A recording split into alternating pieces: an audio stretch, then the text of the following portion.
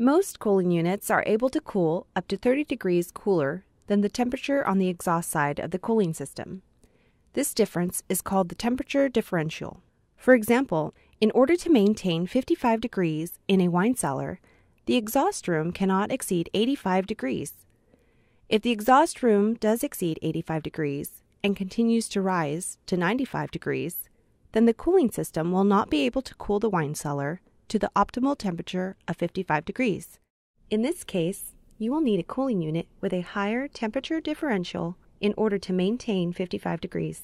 Please refer to your owner's manual or visit our website for more information on temperature differentials for your specific unit.